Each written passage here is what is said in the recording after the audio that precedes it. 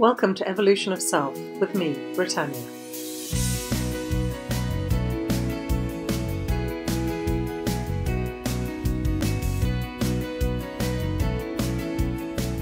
A couple of months ago, I posted a post on Facebook and LinkedIn and Instagram and all of those things, asking people about what they thought helped them to move from hopelessness to hopefulness. And Alec Stansfield, who I'm going to be interviewing for this week's episode, came back and he was talking about polyvagal theory and how our different states affect our physiology and how that physiology affects our states and various other things. And what he had to say I found really fascinating. So I've asked him to come on and do an interview with me, which is what I'm going to be sharing with you this week. Alec works with therapists, coaches and mentors, and helps them to banish stress and anxiety so that they're able to engage their clients more effectively. He works as a personal development coach and as an innate coach. I hope you really enjoy our conversation. There's many twists and turns and all sorts of topics are covered, from coaching, hopelessness, the polyvagal theory, to motherhood and schools and depression and anxiety and all sorts of things. And if you listen carefully at the end of it, you'll hear the conclusion that I come to in regards to the state of depression and how we're actually designed in that state to release and surrender, to allow Source or God or whatever it is you want to call it back into your life, to help it turn around and transform it. Welcome to everybody today. I'm going to be speaking with Alec Stansfield today, and he responded to one of my Facebook posts. And I was speaking about moving from hopelessness to feeling hopeful. And Alec had some really interesting and quite exciting insights around, I suppose, the physiology of us as humans. Is that right? And yeah, I think that's fair enough. And how it relates to sort of transitioning between those two states. And I imagine it's got to do with stress and all sorts of things. Is that right? Yes, indeed. Yeah. And do you want to share with everybody what you shared on the Facebook post? And we can maybe dive in a little bit deeper and I'll ask some questions around it as well. Sure, yeah. So I've been helping people with stress and anxiety for many years. I've formerly trained as a psychotherapist, but then I've moved on to doing sort of what I call personal development coaching, a bit like yourself, Britt. Just to be freer from the shackles of the psychotherapy profession in some senses.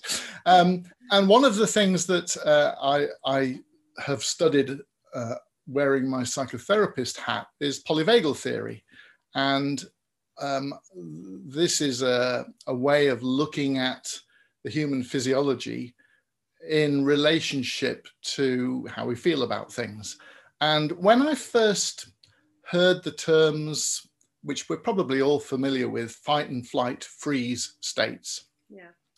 My understanding when I first came across those terms was that they were relevant in situations of trauma, and particularly of severe trauma. So we know that when we're up against it, we can go into fight and flight, or in severe cases go into freeze. But it was through studying polyvagal theory that I realized that these are everyday conditions. It's not just for extreme trauma. And that was the sort of, that made a big difference to me, understanding that. And do you want to just share a little bit about polyvagal theory then, for those of us that... Well, you were talking about hopefulness and hopelessness. Yes, yeah. I was.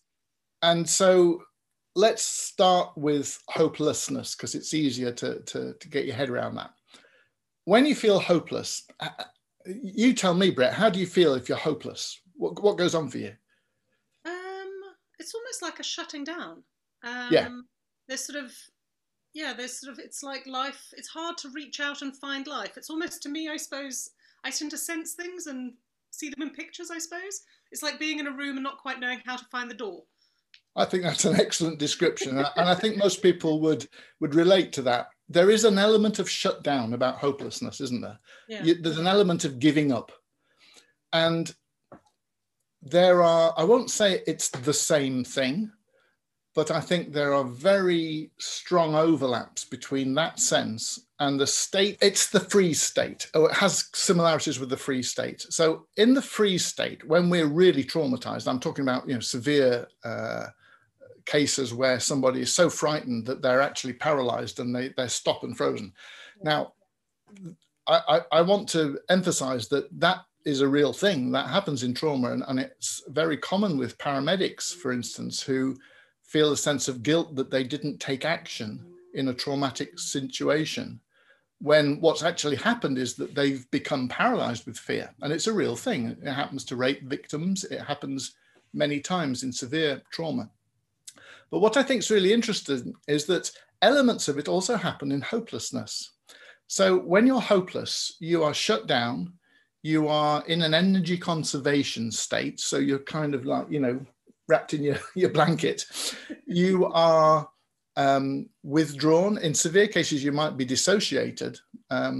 But there is an element of kind of retiring to our cave to lick our wounds about hopelessness.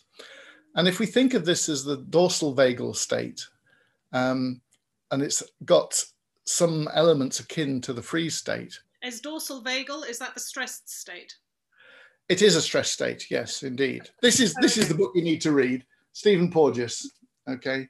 Stephen Porges, Deb Dana, editors of this, Clinical Applications of Polyvagal Theory. Now, that's a fairly heavy book, and it's not an easy read, and I have read it. A much more practical book is the one by Deb Dana, Polyvagal Theory and Therapy. So most of what I'm relating to you in this interview is really Deb Dana's insights.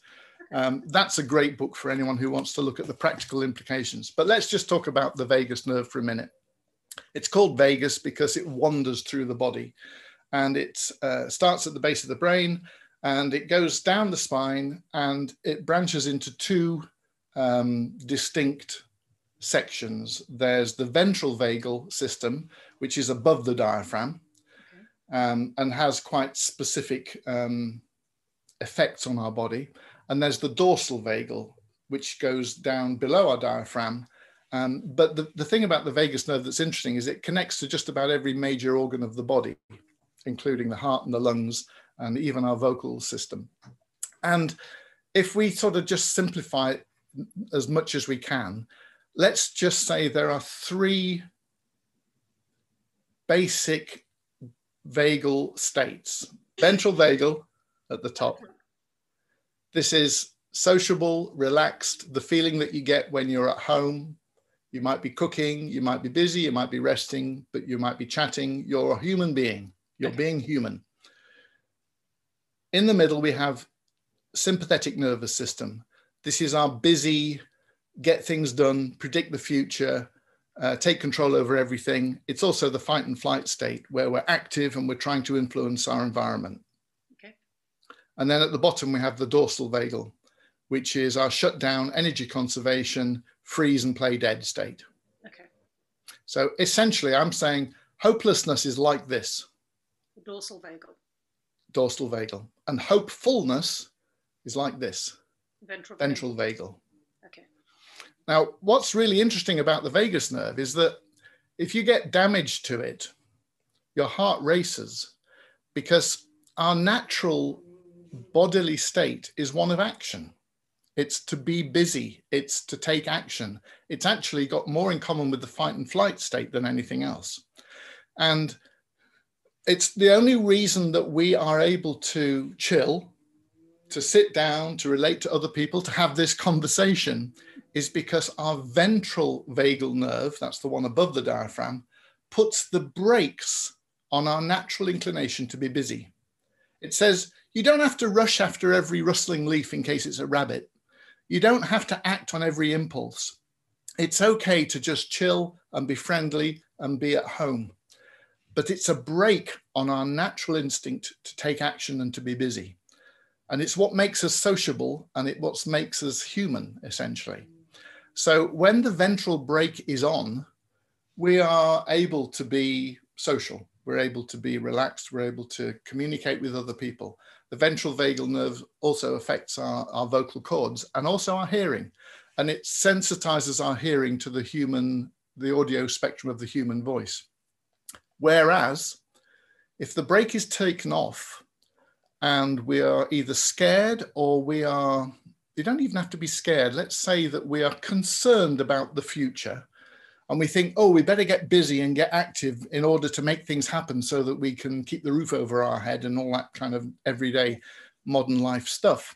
We take the ventral brake off and we become busy, busy, busy. We try to predict the future. We try to take action. We try to influence things. If the action that we're taking doesn't resolve the challenges that we think we're facing, so, you know, let's say we need food, we need to hunt for food, we need to go to Tesco's and buy food. If we can't get what we need by taking action, whether it is confronting people or influencing things or making an impact on the world, and if it repeatedly doesn't work, if our actions don't work, then we reach a point where we kind of give up and we shut down, and that's the hopeless state. That's the dorsal vagal. And then just to take you back, because you were talking about if somebody has damage to the ventrivagal, and if that brake is taken off, then what happens then? Your heart races. So if you're in a motor accident and you have damage to your, you know, physical damage to your ventral vagal nerve, then paramedics know that they have to slow your heart down because it'll just go into a really fast racing mode because it's fight and flight, basically. And I'm just curious because what you're talking about is, I suppose, slightly in opposition to stuff that I've kind of been taught. Oh, good. No, yeah, and it's interesting because then I want to sort of know, like, how do you know that it's that the ventrivagal is the brake rather than? But the reason I'm asking that is because when I connect with source or when I meditate and things like that, and I step out of, I suppose, the noise in my head, then to me there is just peace and calm, and there's like a bliss that I can connect into. But what you're talking about almost sits in opposition to that, because it's almost saying that in our natural state isn't that bliss state. Our natural state is to be busy and to survive. It's a survival state. Yes, so I want to make a distinction here. Our natural physical state as animals with a spine is to be busy.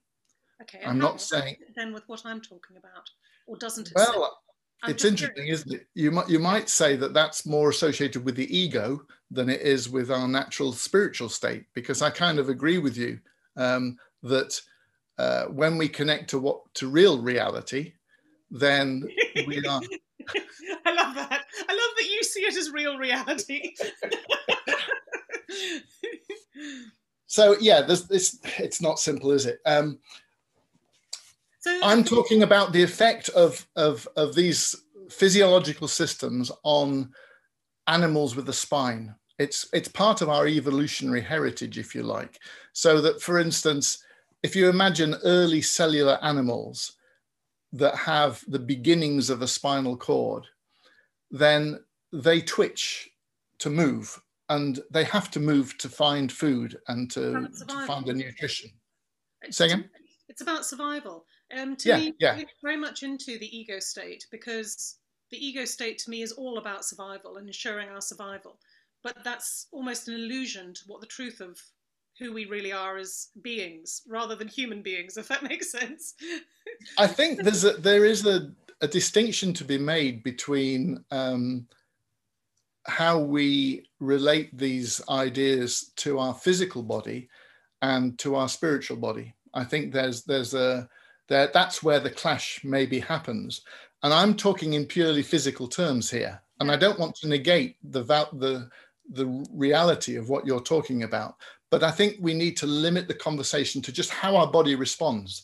Because what's really interesting about these different vagal states is that if you think of them as a ladder with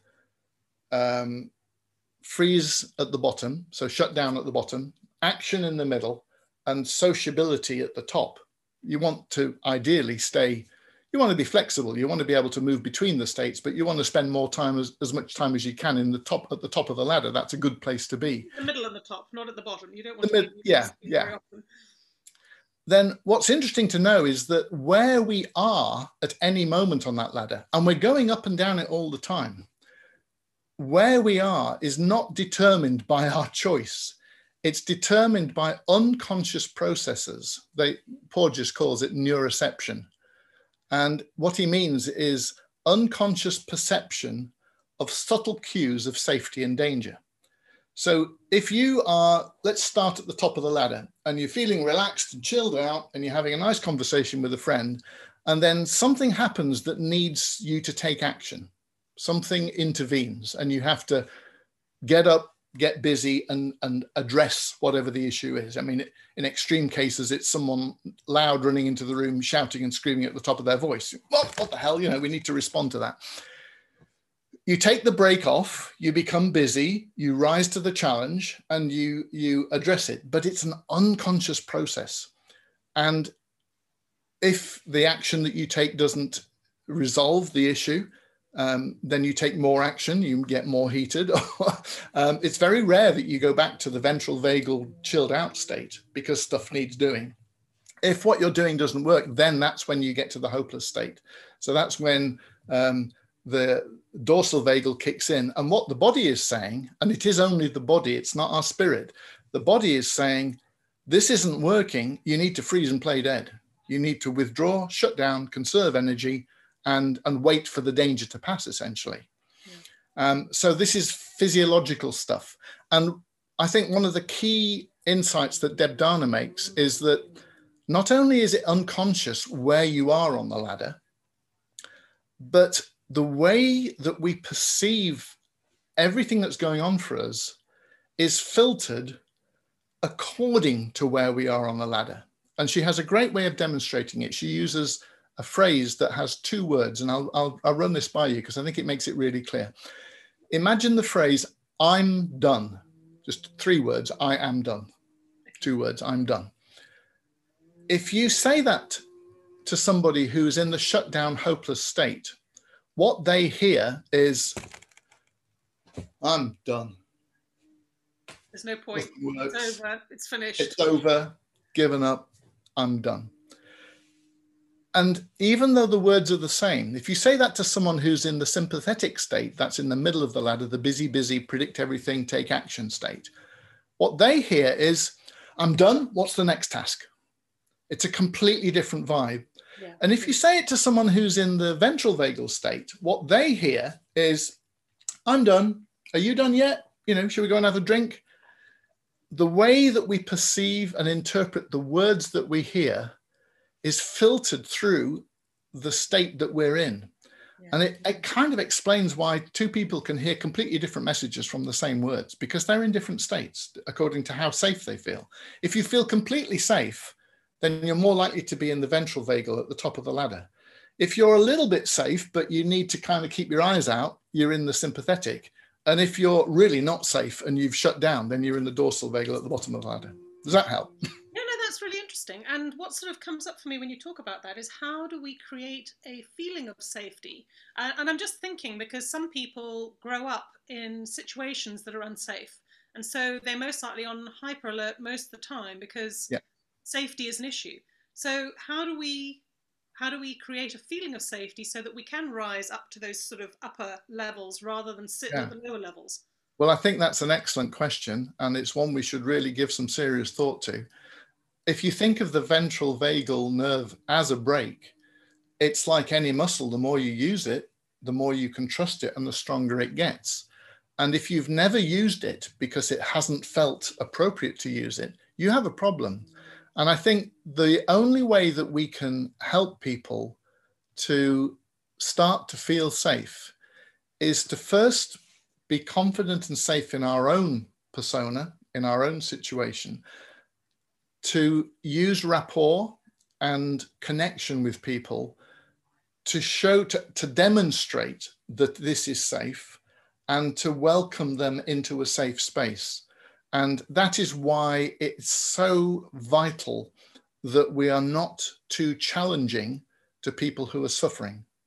I know that there are many forms of therapy, and I'm not here to, proselytize on a particular direction, but I think the first rule should be to help our clients to feel safe. Yeah. Because if they don't feel safe, they're processing everything through a different lens. I know in coaching, when I did my training, the International Coach Federation, part of their description of coaching as a methodology is to create a safe space. Yeah, that's the first and foremost requirement, I believe. Yeah. Okay, and it's funny actually because I mean, I didn't learn when I did my training. I didn't learn about the physiological stuff. I think I most likely touched on it when I did A-level biology many, many, many moons ago. But I hadn't heard about the polyvagal theory. What I learned about was states, and the states I learned about, they named them differently. I changed the names because I didn't like the ones that they used. So the ones I use is a state of bliss, a state of being energized, and a state of being de-energized. And it's interesting because they seem to correspond to the states that you're talking about. So I think there's some overlap, yeah. Yeah. And one of the things that I sort of work with my clients on is that if they're in the dorsal vagal state, which for me is the de-energized state, the way to shift out of that is to start taking action in your life. Absolutely. As I was listening to what you were saying as well, I was thinking that when you're in the middle, in the action state, if you're constantly taking action from, I suppose, a place of fear, and the action isn't working, then what I sort of, how I work with people is to get them into a state of, I suppose it's letting go of the fear. So it's being a very present state and then choosing action from there, because that action tends to have much more impact than if you're taking action from a state of fear. Yes. What that brings up for you. A million things. I know, I was looking at your face and I could see you sort of... I think the way I look at fear and its associated ally, anxiety, is that it's really essential that we experience anxiety. If you've ever been in a passenger in a car by a driver who has no sense of anxiety, you'll know it's a terrifying experience. Especially when you do have a healthy dose of anxiety. Anxiety is there to keep us safe. It draws our attention to danger. You know, if we want to cross the road, it's quite right that we have a little sense of, oh, I wonder if there's any cars coming, because that helps us to look left and right and cross the road safely. So I like the saying that anxiety is a really useful signpost, but it's a terrible destination. If you end up in a situation where you're constantly anxious, then it's serving no purpose. It's only helpful to us when it instructs us to take appropriate action. And yet we know that lots of people struggle with anxiety. And the way that I look at it nowadays is a little bit strange. I don't know whether you'll relate to this or not, but I guess you know the work of Eckhart Tolle, The Power of Now. Yeah. So I really like the idea that if we want to take action, and action isn't always the right course, the right thing to do, but if we want to take action, we can only do it now. We can only breathe in the present. We can't breathe in the past or the future. You know, our point of power is always the here and now. Yeah. So if you look at what anxiety is telling you, is the danger or the thing that you're anxious about here and now? Is it present? Because if it isn't, it's either in the past or the future. You're either worrying about something that might happen tomorrow, or you're worrying about something that has happened in the past. And the thing that informs the way I work with my clients is that, and this is where it gets a little bit hard to get your head around. It's a very simple concept, but it's a bit of a challenge in some ways, is that the only way we can access the past or the future is through narrative. It's through story. Yeah. It's the sense-making part of us. Yeah, the sense-making. And then it tries to make sense of what has happened, what will happen. And none of it's actually truth either. No. It's our spin on what actually happened or what we think will happen. Idris Shah has a wonderful way of saying it. History is not what happened. It's what some people think was important about what happened. It's the narrative that we give it. Yeah. And so if you kind of take that to its logical limits, in order to create a narrative, first you have to name things. You have to say, that is a character in my story, or that is a concept that matters. You have to label and put boundaries around things to create a narrative. And you have to put them in some kind of sequence. And when you realize that everything that you think you know has come to you in the form of narrative, apart from your current sensory here and now input, that is that is worth paying attention to. That's why it's It is. important to be mindful about the here and now. Yeah. But everything else is just narrative. So when you look at anxiety and fear from that perspective, that gives you opportunities to question the narrative that you've created that is causing that anxiety or that fear. Yeah. I've made a bit of a meal of that, but it means that anxiety that's in the moment is relevant and worth acting upon. Anything else is of questionable value. Is the illusion that you've painted life with. Yeah, yeah. It's the story of whether your story is a victim story or a survivor story or a hero story. Yeah, whatever it is, it's still a story. Yeah. That's really quite fascinating. I love talking with you. I mean, Alec and I know each other sort of personally as well. And I love it because we think very similar things, but we approach it very differently. And our I suppose our learning has been very different. So our language around stuff is very different, but the underlying understanding, I think, is very similar. Yes, I agree. And it's quite nice because sometimes we kind of approach things from completely opposite directions. But the beauty of that is, though, that something kind of a deeper understanding comes out of it, because if you're not challenged, then you don't question things. So yes. I love that, because I love the challenge, because it makes me sort of look at what I think I know and ask questions about it and hopefully sort of get a deeper understanding. So let's take the one that came up 10 minutes ago in this conversation when you said that, I think if I heard you right, you said something like you believe that our default state is one of bliss. Yes. What I mean by that, and I'm just going to clarify so that when you talk into it, hopefully it's what I meant rather than maybe the story you put onto what I said. Exactly. That when you take away all of the things that you think are wrong in the world, or the challenges, or anything that you need to take action on, when all of that is taken out, then what you're left with is a state of bliss. Yes. But what do you do in a state of bliss? For me, it's actually a creative space. Quite often when I'm in that bliss state, it's when I get inspiration. I feel expanded. I feel connected to things. I might feel inspired to contact somebody, to say hello to somebody. It's right. I'm with you. So I think that was really important for me, because when you first said the word, I had a different interpretation. And this is the problem we have with words, of course, because for me, a state of bliss, what I first heard was a state of inactivity where you're just in awe of the connectedness of the universe and there's nothing that needs to be done and no action that needs to be taken. And the idea that I might want to choose to spend the rest of my life in a state of bliss ain't gonna work. Right? But having said that, I don't think that isn't part of it. I think you could be in awe and in that space.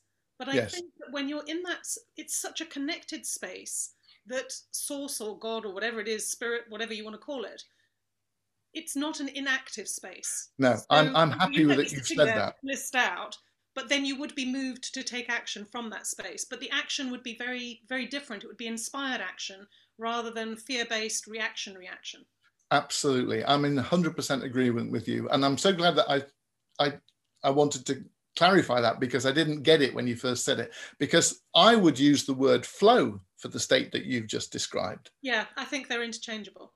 Yeah. So when you're in flow, you take inspired action and everything flows. And the phrase that you will have heard me say in the past, or the word that I used to describe that, is it feels like you're going downstream. You're not swimming against the tide. I know where to get that phrase from. That's from Abraham Hicks, isn't it? It is, yeah. But it's a great way of describing it, because you don't have to paddle hard. You know, you're actually in a river and everything is what's the word? It's carrying you. Yeah, but it's also, cooperating. Everything seems to cooperate to help you to get further downstream. And everything flows and it's wonderful. And Bindi's my wife and my business partner, who I know you also know, I'm just explaining.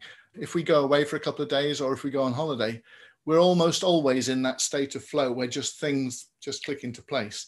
And we're gradually getting to a place where we can make that happen in our working life as well, but it hasn't always been quite so easy. It's interesting, isn't it, how I suppose, how we're conditioned not to be in that space when we're doing technically work, if you know what I mean. Yeah. And it is conditioning, isn't it? It is. It's years of conditioning. It's from birth, watching our parents do it, watching everyone around us do it. If you think people in sort of corporate, in sort of capital cities and cities all around the world, they don their suits. They put on a different face, a different personality when they walk into work. Yes. And I grew up in an age where it was the right thing to do was to draw a very clear distinction between your working life and your private life. And, in the early days of Facebook, I had a work profile and a home profile.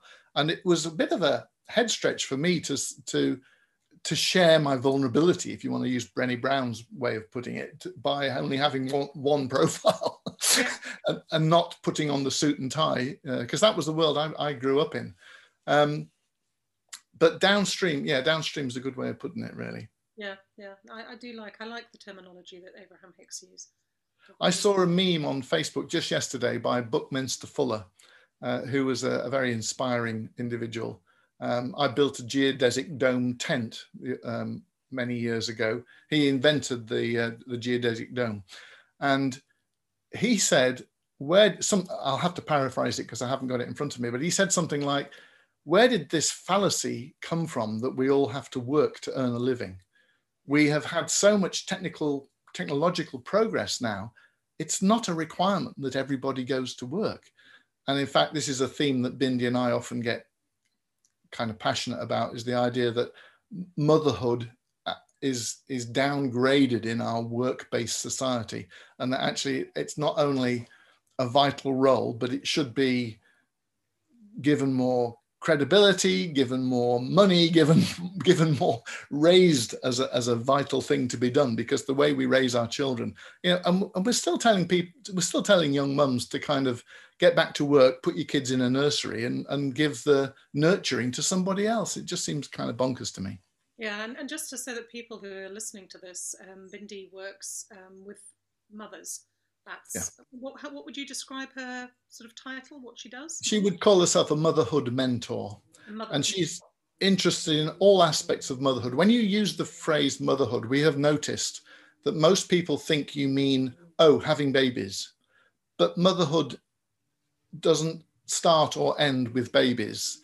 It's a role that you play once you've had a child. It's a role that you have for the rest of your life. And so, honoring elders, grandmothers, coping with teenage children, the whole bringing the balance to our patriarchal way of looking at things is a motherhood. It's a feminine energy thing. And it's been largely stamped upon, really, in the last 300 years. I would completely agree with you. I remember, I think one of the hardest because of my, I suppose, devotion to sort of becoming consciously aware and things like that, I took motherhood very seriously right from the word go. And, I don't necessarily know that even my family know the thought that I put into how I speak to my children, what I allow them, the space I allow them, and all those things. And I think one of the hardest things for me was letting them go to school. So essentially letting people that I had no idea of their values, their ideals, letting them be in charge of a major portion of my child's life. And it wasn't what they were teaching them. It was who they were being with my children. And I found just a really scary concept. Yeah.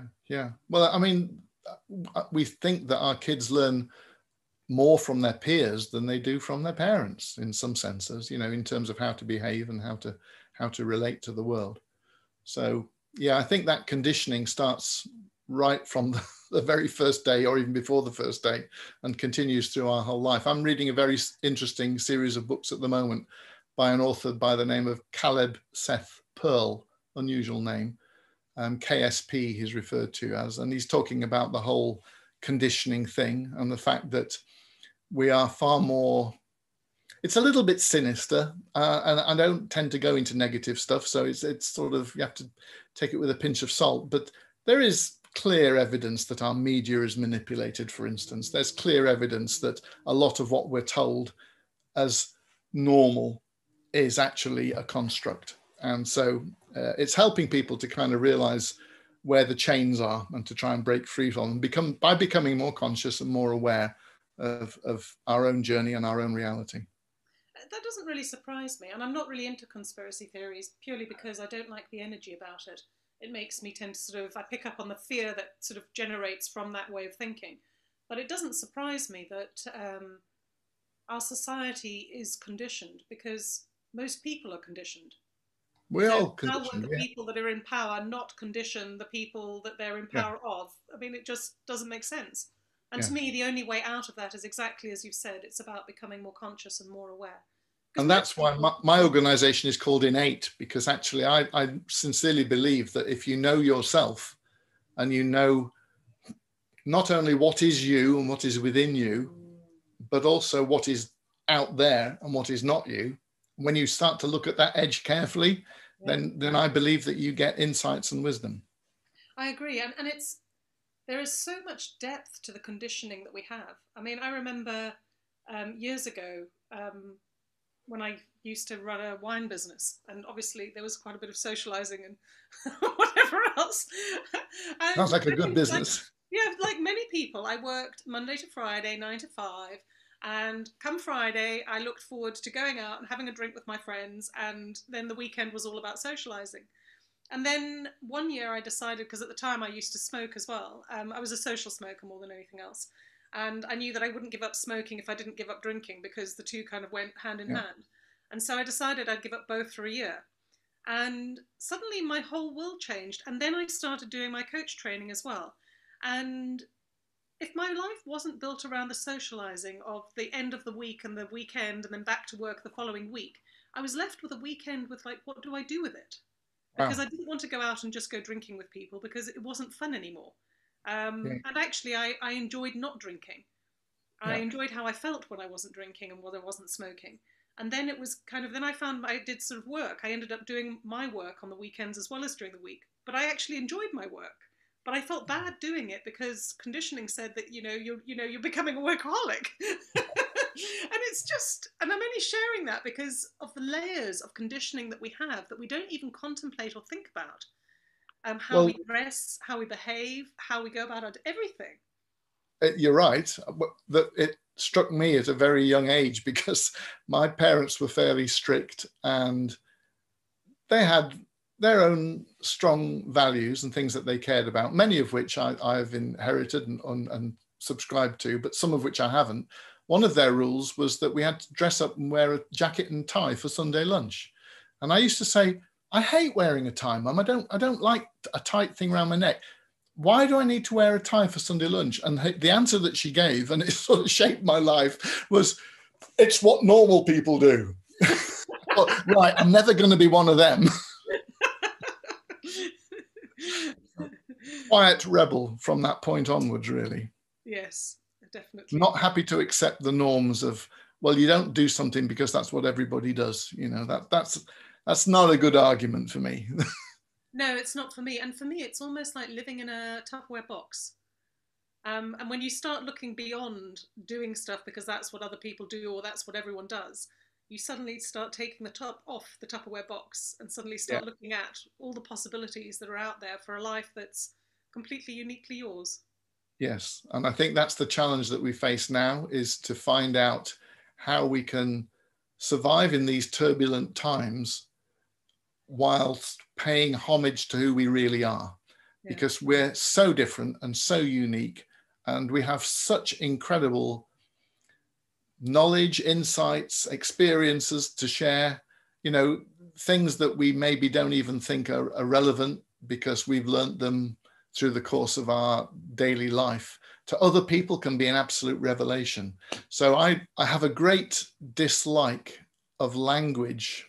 I try not to react to it, but when I hear people using the phrase, oh, he's a bright person, he's a bright boy, it always puzzles me, because I kind of think to use that language means that you can at some level perceive a scale where there is bright at one end and presumably the opposite of bright, dim or whatever it is at the other end. And there are such things as bright people and less bright people. Now, I know there's a real thing called IQ, and I know that it relates to problem solving ability. And I know that what people are saying is that that bright person is switched on, they can learn, they can apply themselves, they have maybe a high IQ. But that's irrelevant in the modern world. Everybody is a supernova. If, you know, Einstein's thing, if you judge everyone's ability if you judge a fish by its ability to climb a tree, it will live the whole of its life thinking it's stupid. Every single person has something unique and amazing to offer. And we need to start recognizing that and dropping this language of bright people, because it's not true. It's a distortion, and it's a conditioned thing. And it's because of our education system and, you know, the whole way the system is structured. It's what people have put value on. Yeah. They valued people that are highly intelligent, and they haven't valued creativity and all the other things as much. I think it's beginning to change. I think I've read a number of times how people predict that creativity in the future is going to be, I suppose, more highly valued, because computers and all sorts of other things can do the intellectual part almost quicker than clever people. Have you seen that wonderful TED talk by Sir Kenneth Robinson? I might have done. Just remind me what it's about again. I think it's called Changing Education Paradigms or something like that. It's quite old now. It's been around for quite a few years, but it's a wonderful talk. There's an animated version by the Royal Society of Arts. But Sir Kenneth Robinson, YouTube, Education Paradigms, it's really brilliant. And he talks about the education system, and he doesn't focus on the conditioning element of it, but it's clearly resonates with what we were talking about 5 minutes ago. He talks about the idea that the insanity of putting kids of the same age together in batches and processing through our education system, and the only thing they have in common is their sell-by date. I know, it's absolutely nuts. It's something I must admit I really struggled with my children, because my children are both dyslexic as well. In fact, our whole family is pretty much dyslexic, or my side of it anyway. And I also did a lot of reading. I went to a Rudolf Steiner school as a kid. Oh, I didn't know that. Obviously, being interested in all the stuff that I'm interested in. Another person that I connected with years ago was a guy called Dr. DeMartini. And I was fascinated because he said that, because he was also incredibly dyslexic. In fact, he ended up living homeless because he couldn't read. And he only learned to read, I think, at about the age of 18? I might be wrong on the age or whatever else. And now he's a doctor and all sorts of things. And he said there's no such thing as dyslexia or ADHD or anything like that. They're just gifts that we don't know how to use yet. Yeah, absolutely. And I just love that. But something I just wanted to say as well is that all the things that Alec and I are talking about, I'm going to put in links to them in the show notes below. So if you want to look at a certain book that Alex mentioned, or a YouTube clip or whatever else, all of those will be below in the show notes so that you can access them and learn more about them if you're interested. Fantastic. So one to add to that is a book by Ron Davis called The Gift of Dyslexia. Do you know that one? I read that. I cried when I read that book, because one, it was like somebody could actually understand me because I'm dyslexic, and it was also me understanding myself. Yeah. You know, I read it, and I suddenly, for the first time, I understood why I was the way I was and why my mind worked differently. And yeah, it was. If anyone has got dyslexia or knows someone that's got dyslexia, you must read that book. It was really phenomenal. Yeah, yeah, and he worked it out himself, didn't he? He was an engineer who kind of just sat down one day and thought, "Why am I struggling?" I mean, I knew that I struggled, and it was my mum's a special needs teacher, and I remember I was an adult and she put me through some dyslexia test to sort of grade me on something or other that she was trying to figure out. It's the joy of having a parent that's into dyslexia, is you never kind of grow past being tested for it. And what I realized with maths was that with dyslexia, to be able to cope in the normal world and at school, you inadvertently, and I mean, I didn't even realize this, create strategies to deal with all the things, or to try and create workarounds to learn what you're trying to be taught. And what I realized is I can't do maths backwards. So I would change everything around in my head so that if I was subtracting, I actually ended up adding. I can't remember exactly how to explain it. But you can imagine the exhaustion of trying to do everything at the normal speed of everyone else, whilst having to change everything around so that my mind could cope with understanding things in a certain way. It's so interesting, isn't it? These days I have a theme that everywhere I look, I see supernovas. What I mean is that if you look around, there are explosions of growth happening. Yeah. And there are explosions of people becoming aware of stuff or having an idea or doing something creative. And I just kind of urge everyone to look for the supernovas, because that's the idea that everything is static and stable and nothing's changing just isn't true. You look at a cornfield and you look at the actual piece of corn, and it's bursting with life, and it's doing absolutely everything it can to reach up and reach the sunshine and to grow. And I think when you can look at nature from that perspective, you can see that everything is supernovas going off all the time. And actually tying that back into what we were talking about with children in school, one of the things that, and as a parent, I would not say that this has been easy, because society puts certain conditions and expectations. But what I've always tried to do with my children is encourage them in the things that they're interested in, because it's almost allowing their supernova to blossom and to grow, because they know inside themselves what means something to them. They know what gives them joy and what expands them and what they want to learn about. I think that's, for me, one of the hardest things with schools, is the constraint that they're not able to necessarily follow the things that they would be passionate about. Yeah. And again, it's like going downstream, isn't it? But my daughter, when she was about 18 months old, used to draw on the wallpaper. She was always drawing. And we used to say, Laurie, I love your drawing, but please don't do it on the wallpaper. Here's a piece of paper. But I feel a sense of pride, because she's now making a living as an illustrator of children's books. And yet most parents, or many parents, would have said at the age of, I don't know, teenage years, oh, you'll never make a living out being an artist. That's a really hard route. You know, do something more sensible, you know, train to be something else or whatever. But we did exactly what you said. And we knew that Laurie had an innate talent for drawing, for cartoons, and for expressing herself visually. And we never stopped praising that and encouraging her to do that. And she started to believe in it, I think, after we did, in a sense. And I'm so delighted now that she's actually making a success of it. It's not an easy thing to do. And actually, my eldest son's the same. I mean, he's always been a bit of an adventurer, always been absolutely passionate about wildlife, and then always interested in photography, always wanted to nick my camera. But I wasn't really paying attention to that. But as he went through school, he ended up doing photography and just fell in love with it. And exactly as you say, I mean, on a logical point of view, if I was looking at sort of society and, you know, the prerequisites and stuff like that, I would say that there's just, you know, don't do photography. It's, you know, it's too niche and it's too hard to break into and whatever and whatever.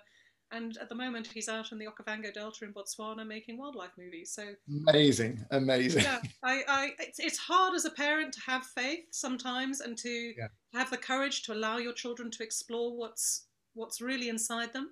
But I'm very glad that I did, for one, that's for sure. So all I need to do now is figure out what I'm supposed to be doing. You're doing it, Alec. Yeah, maybe. I went into engineering early on, which is why I have a kind of why I approach things from physical first, I guess. Yeah. And that was really because my dad was a chartered mechanical engineer, and he saw his middle son thinking about doing, I think I was considering doing physics and music at university. And he was, I'm not having you doing two half-assed subjects. You need to do one properly. And he found an engineering course and kind of pushed me towards that. And then, having become sponsored to do engineering, electronic engineering, I felt I had a kind of a duty to the people who were paying me a salary as a student. So I completely jumped into that engineering perspective, and I learned math, physics and chemistry, and did the scientific thing to a huge degree, and lived that way for the first, I don't know, 15, 20 years of my working life before I had the first of my midlife crises. And now I embrace them on a regular basis. Well, the thing is with those crises, when everything falls apart, something beautiful grows out from it, doesn't it? That's true. That's true. And in fact, going back to what we were saying earlier, when things did fall apart for me, which was about 25 years ago, I became divorced and depressed almost at the same time. I can remember one day having a real insight, because I was feeling sorry for myself. I was going into what was quite a deep depression. It didn't last too long, I'm happy to say, but it did start me getting interested about what depression was, because it wasn't like I thought it was going to be. If I had any sense of what I thought it would be, it completely floored me. It stopped me in my tracks. And it was a shocking experience to become depressed. What was it like for you? I'm only asking because people listening might all have different experiences. I couldn't think, and I've always lived on my wits. So I couldn't work, and I couldn't prioritize. I couldn't do anything. And I can remember I was so immobilized. I was in a dorsal vagal shutdown state. I was in energy conservation. I'd gone back into my hole. I'd withdrawn. I'd given up. And I was complete. I might have looked to the outside world. I would have looked a bit sad, like, you know, a bit shut down. Inside, what was going on was, what the fuck is happening? Excuse my French, but what on earth is happening? Why can I not think anymore? What has happened to me? This is the most scary thing ever. So inside, there was a huge amount of anxiety and circular thoughts and catastrophizing. But outside, I would just look like I was shut down. And then this one particular day, I was sat on the sofa. I lived on a narrowboat. I had very few possessions. I was living quite a poor life in some ways. Well, let's say an aesthetic life. I had mains electricity, but I didn't have an engine. I didn't have running water. And I remember thinking one day, I was living on a narrowboat because it allowed me to be near my children, because I was also paying for the house that my wife was still living in before we got divorced. And this one day, I can remember I sat on this sofa and I was so frustrated that I couldn't even work out whether to make myself a cup of tea or not. Shall I get up and make a cup of tea, or shall I just sit here? I couldn't even work out what I wanted or how to do it or anything. I was so completely paralyzed in my thinking. It was just shocking. And then I thought, am I poor, miserable, misunderstood, rejected, middle-aged bloke who's moved out of the family home, who's no longer living with his children, who he loves completely, who's been misunderstood by the wife that he lived with for 20 years or whatever? This was a very feeling sorry for myself state. It's like a poor, misunderstood, middle-aged bloke. And then the next moment I had this thought, yeah, but actually, if I wanted to, I could go out to a club tonight. I'm young, free and single. I have no ties. The whole world is my oyster. And it was so stark, the polarization, that I could be this or I could be that. And that was the moment that I realized that's just the story I'm telling myself. I can tell myself whatever story I want. They're both true. I am young, free and single, because I never did my sort of my wild teenage years, because I met my wife when I was very young. And we were living like a married couple by the time we were sort of 18. So I'd never really explored that side of myself. So there was a drive to be young, free and single. But there was also this, I'm depressed and misunderstood and middle-aged and have this burden of the world on my shoulders. And noticing that that was a narrative was really eye-opening for me, because the story that we tell to the world of what our journey is and where we're going and where we've been completely shapes what we experience in life and how we approach things. Well, so it becomes who we are, because the story we tell ourselves creates how we feel, it creates the energy that we are, it creates how we react and interact with the world, and it becomes our reality. So, and it is, I love the way that when you change the story and you change the thoughts in your head, everything changes. But it's being able to have the space to see that you are your story. Yeah, and it's like the trunk of the tree. You know, our life is made of all these little narratives, which are like twigs or branches. And each twig, if you hold a twig in your hand, it's got a beginning, a middle, and an end. And you put them all together, you've got a tree. And who you think you are is like the trunk of the tree. That's how I kind of visualize it almost. That's a beautiful analogy. So that was a real turning moment for me. And it also made me curious about what has happened to my brain. What is this shutdown state? What's really going on here? And why has it happened to me? I mean, I knew I was a bit stressed. That experience sowed the seed for me later to study depression and to learn what it was. And I was absolutely stunned. I was shocked, actually, a few years later to hear a man on a stage in front of about 70 people saying the most arrogant thing I'd ever heard in my life. And what he said was this. He said, "Of course, we now understand the causes of depression. We understand what keeps people locked in the cycle of depression. And best of all, we understand how to help people out of depression." And I thought, what are you selling? Enough. What I've just come to a conclusion, and this isn't a definite, this is the truth, but it's something that I'm pondering, which what I love with these conversations is quite often they loop back and tie themselves together, is, when you're talking about the shut down state, do you think it's our body's way of almost trying to switch us off so that we can re-access, if you think of it on a soul level? I mean, if everything in us shut down, then we would basically be open to accessing an inner wisdom. Does that make sense? It does make sense. Because I've been in similar states at times when things have gone on in my life. And I remember having an insight once when all I could really do was sit and watch TV because I just didn't have, because it was helping me switch off. Because as soon as I wasn't watching TV, my mind was working in a way that was just too stressful and made me too anxious. And I suddenly had this insight that I could watch TV feeling guilty and feeling like I was a failure and feeling upset with myself. Or I could watch TV and just enjoy myself. And as soon as I did it from the enjoyment side of it, rather than, my God, I'm such a useless person side of it, I suddenly felt my energy lift. And it was like, it took like not even a minute for me to suddenly feel like I wanted to get up and go and do something. Yeah. And I kind of wonder if, I always look at sort of, I suppose, how we've been created. And the more I sort of understand it, the more I see how it's just the most incredible thing that we are. Yeah. And most of it is designed to help us move towards consciousness if we knew that that was what it was trying to do.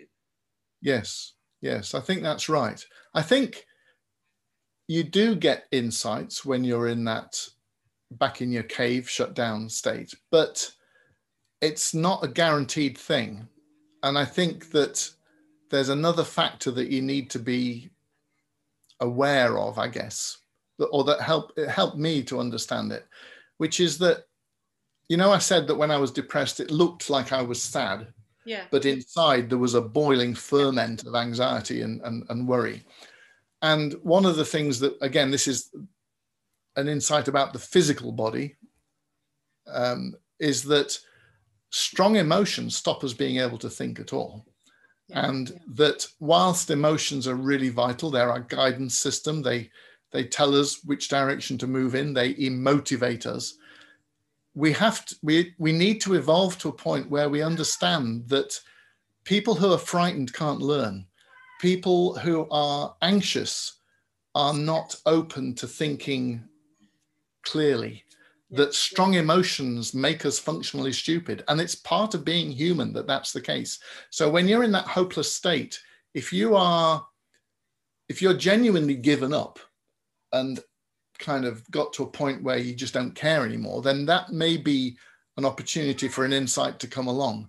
But if you're still in the state where I just need to stay still, I need to sort of not move, I need to not connect with anybody because the world isn't safe, then we need to be aware that the people in that state can't think, they cannot prioritize, they cannot function in the normal way that we expect. So I don't think in that state you are able to access your imagination, your creativity, your rational mind, or any of that stuff. I agree with you. I think it's more when you're in that state and you stop making it wrong and stop fighting it. Yeah. And it's letting go and accepting and just completely surrendering to it, that you then create the space to allow inspiration, connection. Absolutely. And you've reminded me of another thing that Deb Dana says about the polyvagal message, which is that most of us are aware of the language that we talk about being triggered. Yeah. So when we use that word trigger, what we normally mean, but I want to check this out with you, Britt, if your understanding is the same, is that some event in the past, some experience that we had that was either frightening or unpleasant or something that we wouldn't want to happen again, oops, if we're in a situation in the current moment that has resemblances to that previous experience, then we get triggered. The emotions that we get are the emotions that we had back then when we were humiliated or shamed or scared or whatever it was. And we regress to that sort of the fear response that we might have had back then. So being triggered is language that sort of says we go down the ladder, away from being human and sociable and feeling at rest and at home and hopeful, and down the ladder towards hopelessness. But what Deb Dana points out, and I think you've kind of alluded to it in your story, is that there is a mechanism that works in the opposite direction, and she calls this glimmers. So glimmers are the things that light us up. And sometimes just chilling out on the sofa and watching meaningless TV can be, oh, a rest from this. Actually, I feel at peace with this. More often it's being inspired or seeing something that lights us up or doing something that gives us even just a momentary glimpse of the flash of the diamond, if you like. Yeah. But sometimes it's just a tiny thing that can lift our spirits and make us think, oh, wow, that was nice. And we need to focus on the glimmers, not the triggers. You know, we need to actually list them. What lights you up? What takes you up the ladder? What gives you a sense of awe? What gets you inspired about things? But it starts from time for yourself to do those things as well. I know for me, one of the things that really, I suppose, connects me and is part of my whole life nowadays is to go out and walk in nature. Definitely. That's definitely a glimmer for me. Yeah, I discovered a 4-mile circular walk that I can do from my door that goes through woods, which have got bluebells at the moment, and goes across fields and involves only, I don't know, half a mile of road. The rest of it is all footpaths, and it's a circular walk, and I try to do it as regularly as I can. And it's never the same twice. Oh, I love it. It's either the weather's different or the season's different or there's I'm different. Something. Exactly. I'm the same. I've got a number of different walks that I do, and I feel exactly the same. Every time I go along, I look at things and I think, my God, this is never, ever the same one day to the next. And one of the things I've noticed about, I wonder whether you have this experience too, is that some days I'm in my head and I'm thinking while I'm walking, and I'm really enjoying the process of privacy, no interruptions. I can just think my thoughts, and my body's almost in automatic mode. It's doing walking, and I walk fairly fast. So it's getting my lungs going, it's getting my circulation going, it's getting my metabolism going. But I'm very much in my head. Other times, I'm not in my head at all, and I'm very present, and I'm just amazed at the beauty of the woods, and it doesn't matter which one I'm in. They both work for me, but they're very different ways of experiencing the walk. Do you do both of those as well? I do, although when I notice that I'm in my head, because my walks, it's funny, my walks aren't just for a physical thing. I do my walks because I find inspiration. I solve the problems that I'm facing at work. If I'm doing a course, I kind of ponder it while I'm walking, and inspiration comes to me about what I need to share. So they're very integral to my whole way of life. So when I do walk and I'm in my head, I don't get the benefit. So then I focus on my breathing, or I try and focus on my physical body, and then I expand myself into the space that I'm in. So if I find I'm in my head, I try to move out of my head so that I can connect. Because for me, that's one of the joys of walking. That's my connection space. Right, yeah. But it's so important. I feel that I can think better when I walk than any other time. Yeah, I used to do quite a lot of running. I don't run quite so much anymore now, and walking has, I suppose, taken place of that. If I've got a particular problem that I can't let go of, I almost imagine throwing it up into the universe, and then I just leave it. And as I'm walking along, sort of normally, I don't know, 5, 10 minutes, half an hour later, suddenly an idea or an answer or an inspiration will pop into my head. It's such fun. It's magic, yeah. It's magic. Yeah. Anyway, we have gone over our time, and I'm very aware of that. But we were so busy chatting, I didn't want to kind of interrupt. But I think we need to sort of say goodbye and to thank everybody so much for joining us today. And thank you to Alec for all the wonderful wisdom and ideas and questions and challenges that you've brought that is going to keep me busy pondering for many a day to come. So thank you. Well, thanks for the opportunity to share stuff with you, Britt. I really appreciate it. Thanks so much for listening to today's episode, or this week's episode. And if you want to connect with me and find out about my coaching or any of my online courses, then just have a look below. All of my details are, all my social media links are there, and my website, and you can connect with me through any of those platforms. Also, if you've enjoyed this episode and you don't want to miss out and you want to hear more, then make sure you subscribe and like so that you will get weekly updates when I release the next episodes. Lots of love from me to you. Bye-bye.